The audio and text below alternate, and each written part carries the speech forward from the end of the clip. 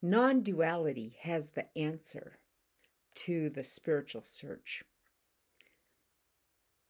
because it has this simple message that basically says anything we think is wrong. Whatever you want to define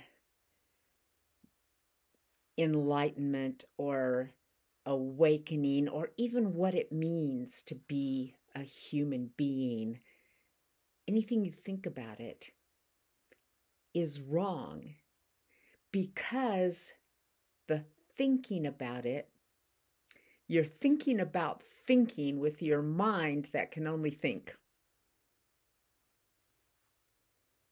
Non-duality says that's nuts. That's nuts to do that, to think that you can think your way out of thinking. It just simply can't happen. So the advantage of it is the fact that you can just go, okay, that's not working. That can't work. Just by definition, that cannot work. So what do? Is there something else? Is there something beyond the definitions and the words that are in our mind trying to describe life? And non-duality also has the answer to this. It's like, yes, unity. Everything is united together.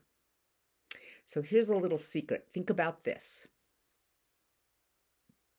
Non-duality says, forget about your mind. It's useless. Kind of doesn't work really well. All your thoughts and all your definitions.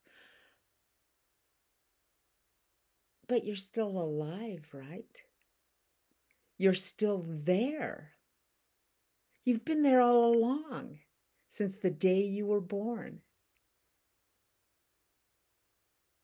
So what is that simple thing that's been there all along? Looking out of your eyes, living your life. Who is living your life? It's not your definitions or your mind that's living your life. You can find this thing. Until then, just accept that simple idea that all the definitions about it are wrong. All the thoughts about it are just wrong. And this will put you it puts you into a dynamic state of curiosity. Like, so what? What then? Yeah, I mean, obviously my words can't describe it, right?